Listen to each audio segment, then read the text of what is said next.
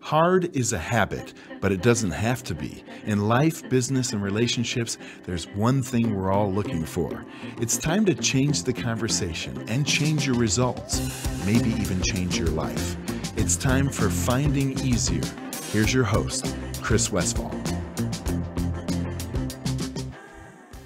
What could be easier than entrepreneurship?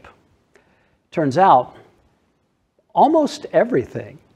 You know, they say entrepreneurship is the ultimate expression of creativity in business. And that doesn't mean arts and crafts, it means the process of creation.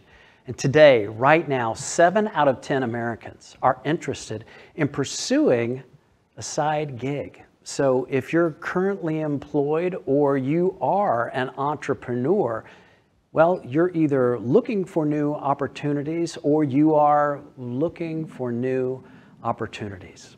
And my guest today, I'm very excited to welcome him to the program.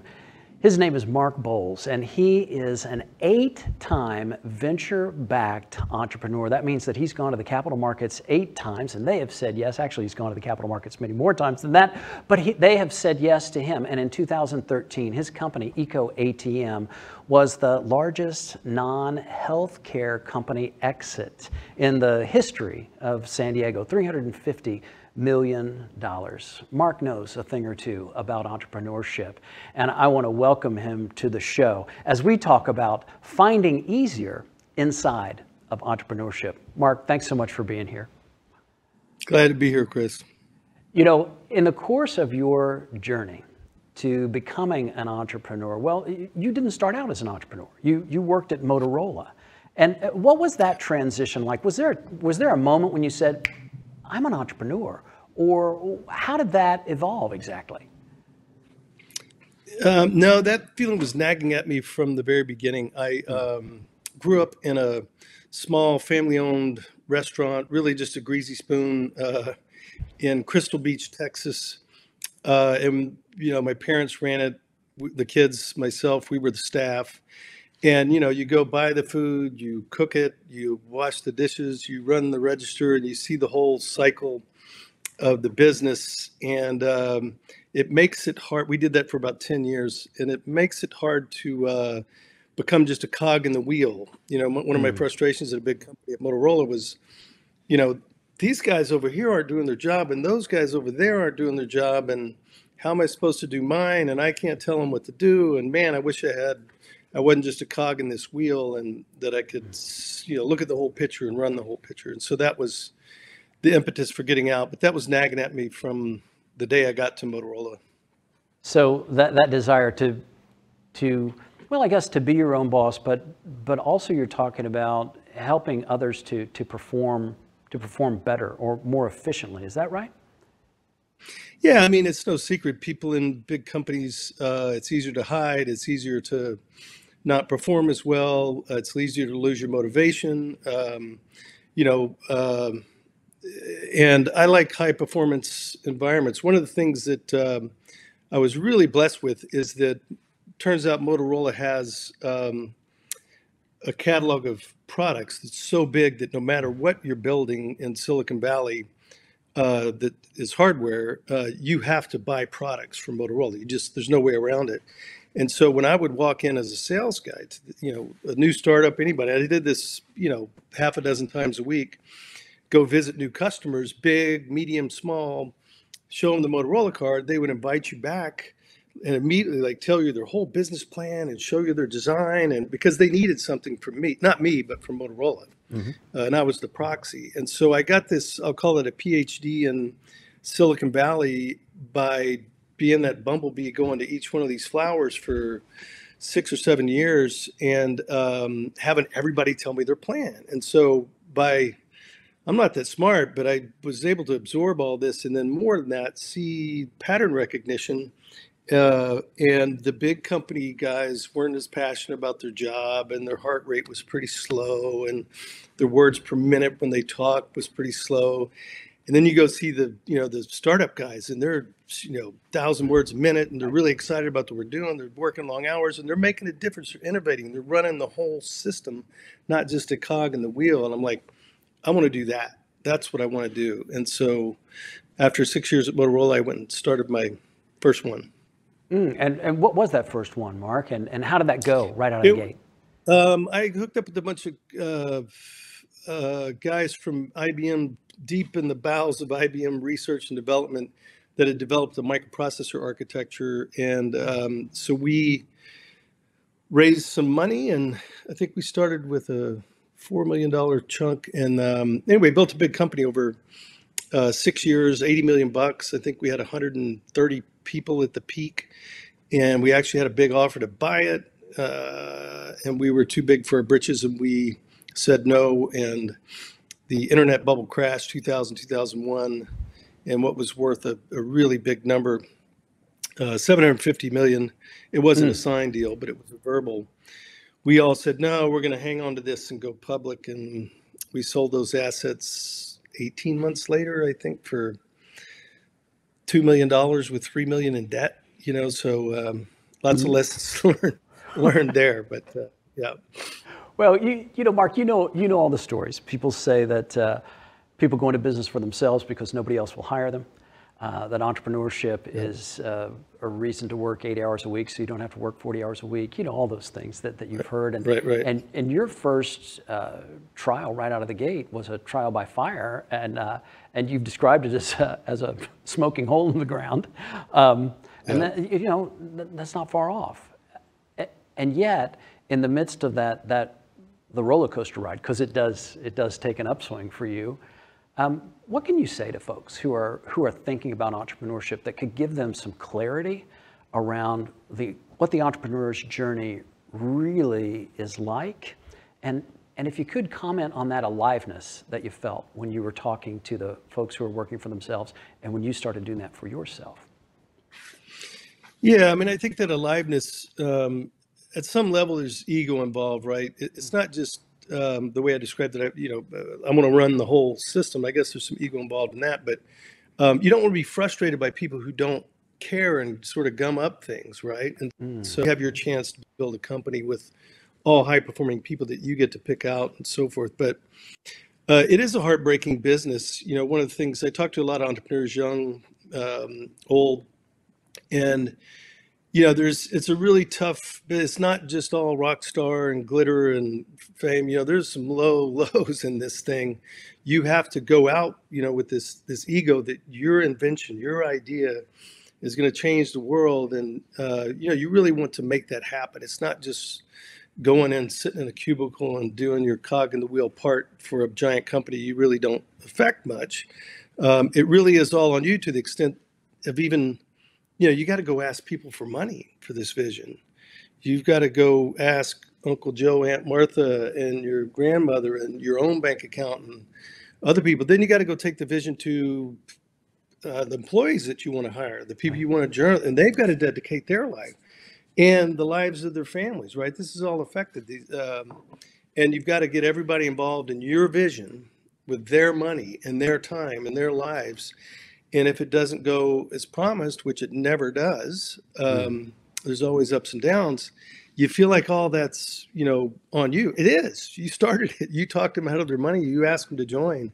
Now, it's a shared vision if you're doing it right. And they put their money in with eyes wide open, knowing that it could fail. They don't all work out. And so, but it still feels personal because you are the one that started this thing out of the ether with your brain, and then talk people into giving you money and doing it. So it hurts when it doesn't work, and you feel like you've let everybody down, right? And so, in those times, you just have to get up and dust yourself off and go do it again, which is a hard thing. Get on the horse that bucked you off, right? No doubt, but you've been able to do that, and you've been able to bring others along on that vision. I mean, Mark, how important is it to be prolific? I know as a writer and the stuff that I do, I mean, it seems like the more that I read and the more that I write, the better I get at it. That might be a stretch for some of the readers out there. I apologize if it is. But I find that being prolific and letting ideas come through me is what helps me to formulate and see those ideas. And I wonder, how does that relate to you and your journey as an entrepreneur, as an innovator, to Is being prolific a part of it? How do you get back up on that horse again? Yeah, I mean, it depends on what your motivation was when you got into it. I think, I think if you are doing it because you don't, you want to be your own boss and nobody's going to be your boss, that's the wrong reason, because being in a startup, even as CEO, you have a lot of bosses. You got all the investors, the board, and if you're doing it right as the CEO, you're doing servant leadership as part of that. And so it's depends on if you got in it just to make money and you failed. And I think making money is always a part of it for some part of it for most entrepreneurs. But, I think getting into it, talking about easier, the title of your book, it's not titled easy. It's titled easier because this is hard. This is all hard. So how do you make it a little bit easier, right? Sure. And I think the perseverance part is the hard part, right? You got to get up but how do you make it easy when you get back up and when you attack this thing again? One of the biggest cheats, not the right word, but I'll use it anyway. One of the biggest cheats to make shortcut, things maybe easier, I don't know. Yeah, shortcut is to go ask people who would know the answer. I didn't learn this until you're like, oh, I'm CEO, I'm supposed to know everything, and so you're afraid to ask. People just got to fake your way through it till you make it. And I made that mistake in the beginning where I wasn't really asking enough advice. I was just going to figure it out the hard way, on the job training.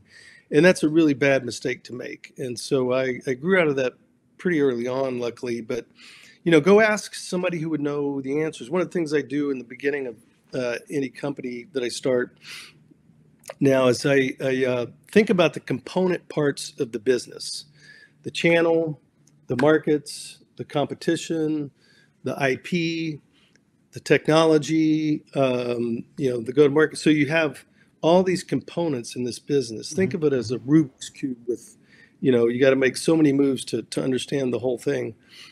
You got to be able to understand that Rubik's Cube and do that really fast. What's the world record? 3.8 seconds or something.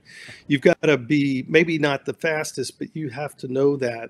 And that comes from time, and it comes from studying this and researching it, becoming a geek and a wonk and an analyst, and know everything you can about your business, your topic, and each component of it. And the way to do that as quickly as possible is to go ask people that know.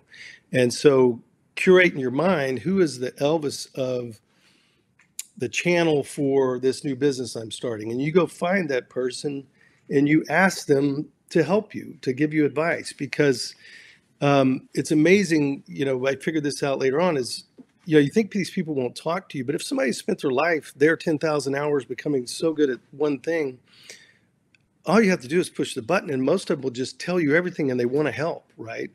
And once I discovered that was a big deal, because now I didn't have to just sit on the internet or sit at a coffee table with two people and trying to figure the world out for this business. I could go ask the Elvis of this component, this component, this component, this component, and then know the answers and build that simulator in my own brain quicker than I could learning things the hard way. And it literally shaves years off and, maybe a round or two of funding, and you just get there faster. And so that's a big cheat. And it's not just go find those people and talk to them. It's surround yourself with them all the time, permanently. Make them part of your board, your advisory board, your team. Have an expert, world-class expert in everything that you do if you can, or as close as you can to that. And it sounds simple and stupid, but most people don't do that. And it's, yeah. Talking about having that one conversation is going to make things easier. And you're looking for that Elvis person out there. I mean, it's interesting. You say you're looking for Elvis. I mean, Mark, you've got over 100 patents to your name. I don't know that you're Elvis, but you're at least John Bon Jovi. So I don't know about that. I'm not sure the girls would agree.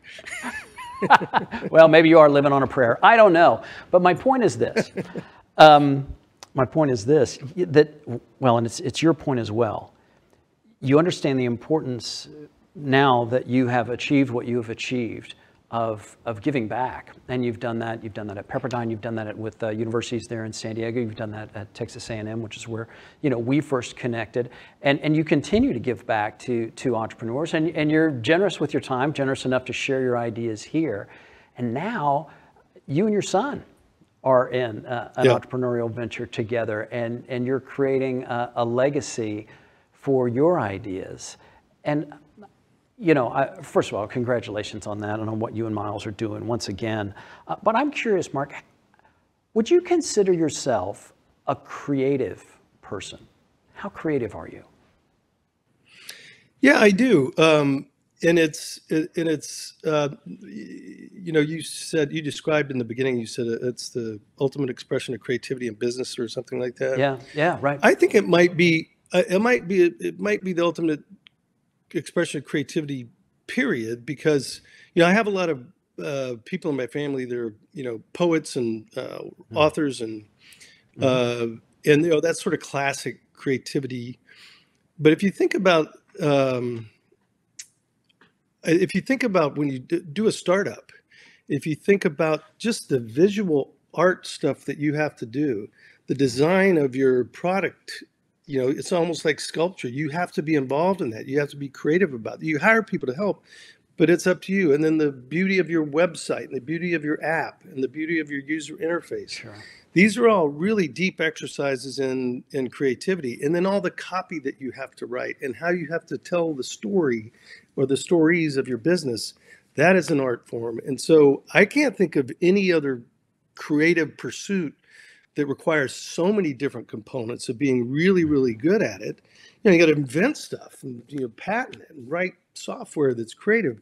There's so many vectors of creativity required to make this. I think I'm as much, and most entrepreneurs are as much of a creator or artist as any artist or musician thinks they are, right? Indeed. And that's I think I can back that up quantitatively. I would agree. I would agree with you. It's interesting you talk about that, because I was having a conversation with my coach, and when I was in the process of writing Easier, and I was just sharing with her some frustrations, some things that just weren't working out, and we were kind of playing a game of not it. Like, I don't like this, I don't like that, not it. I don't like that, I wish that would change, I wish she didn't treat me that way. All those kinds of things that we go through from time to time. And my coach said to me, in the midst of this frustration, she wanted to shift me towards creation, and seeing opportunities in the midst of the mess. And she said to me, Chris, what if it's all writing? And it was a pattern interrupt for me, right? So I stop and I'm like, what do you mean, what if it's all writing? I mean, I guess I'm writing a story that I don't really like the way that it's turning out. And she's like, yeah, what if it's all writing? What if you have the capacity not just to, bang out words on a keyboard, but to craft your own story, and not just a story that goes in a book or a story that goes in a pitch in front of investors, but in the story of your life. And just as one of the things that I discovered in writing this book was that, that I could tell you exactly where chapter 3 came from, and the answer is chapter 2. You got to go through chapter 2 to get to chapter 3, and that was a real eye opener for me, was to say, what if it's all writing? And she wasn't saying like, you can script what other people are going to say or something like that, but she was saying, what if it is all creativity, the process of creation?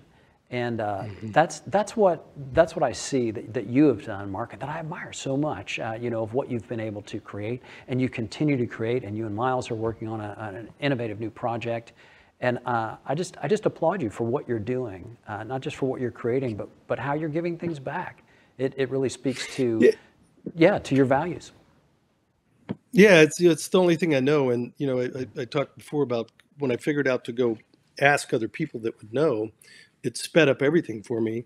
And so now I'm that person. I'm, anybody that wants to talk about entrepreneurship, whether it's going to prisons, universities, guest lecture, incubators all over the place, networking groups, it's all that I really do with my time is because it's the thing that I know, and it's the one thing have some confidence that it's worth sharing with other people, right?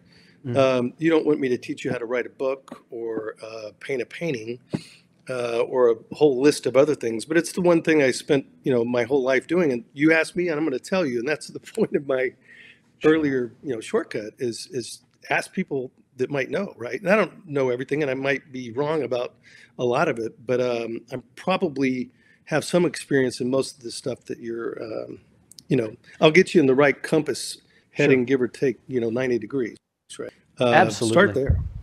Absolutely. Well, creativity takes many forms, and some of those forms are patented, and some of those forms are software code, and some of those forms are paintings and books, for example. Right. But the thing for me, when we let life come through us, is when I feel most alive, and I would suspect it's the same for you. It seems to be an aspect of human nature, and for folks who are with us and who are watching us today and listening to this conversation, if you feel that you have something that you want to create that's waiting to come out inside of you, listen carefully to what Mark said.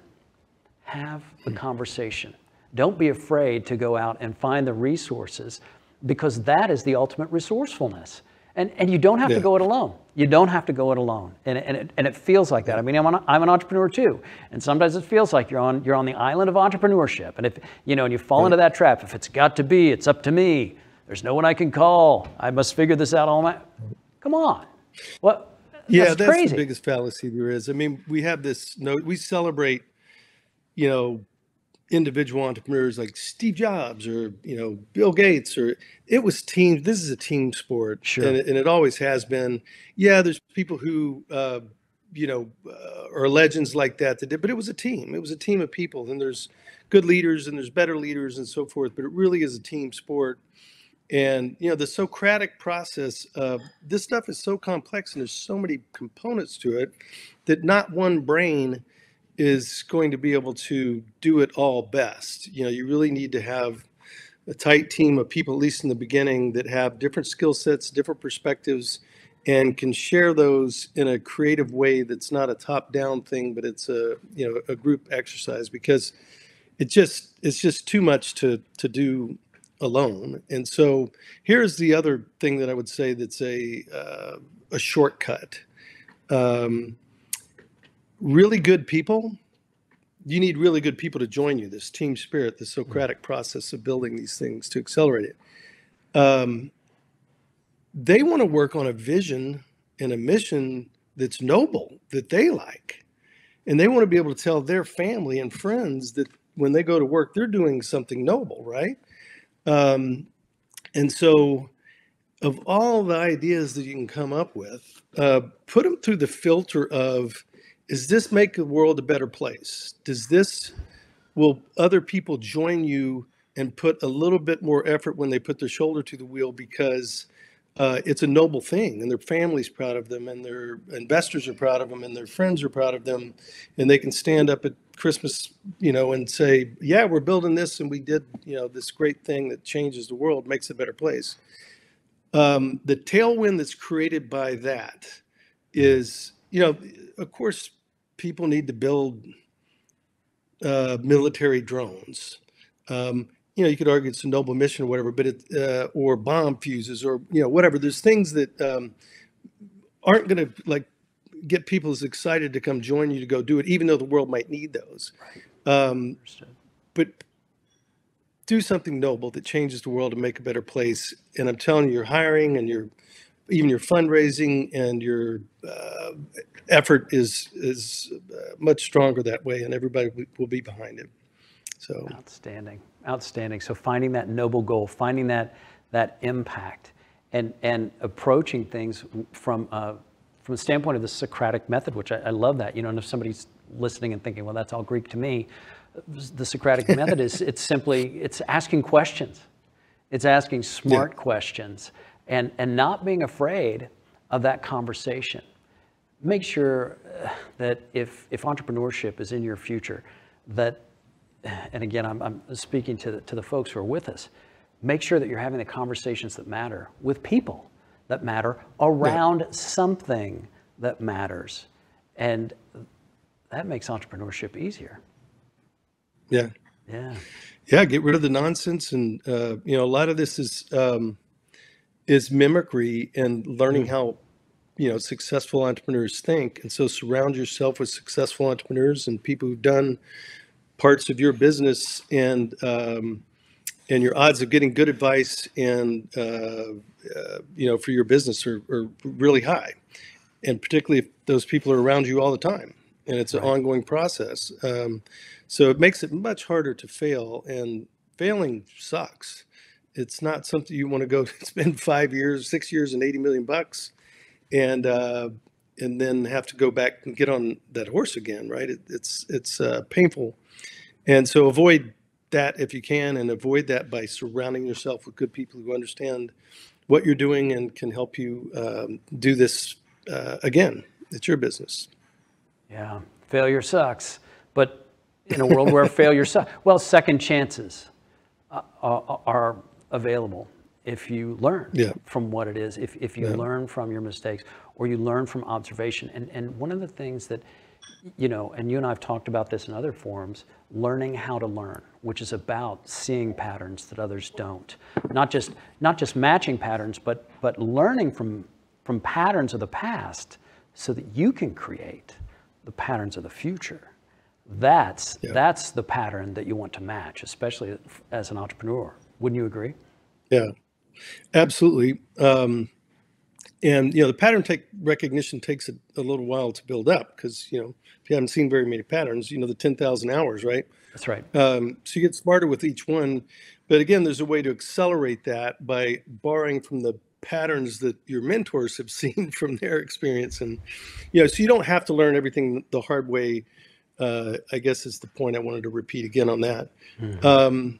And I think also one of the pattern recognitions that helped me over time was, and I think we make this mistake as humans, all of us do, not just in startups and everything. There's this whole field study called behavioral economics. Daniel Kahneman and Dan Ariely and other folks that fascinates me. But one of the places where humans fail in their thinking quite often, and particularly in startups, is recognizing the complexity of the problem first that you're trying to do, because we tend to simplify it and think it's much simpler, and sometimes it is.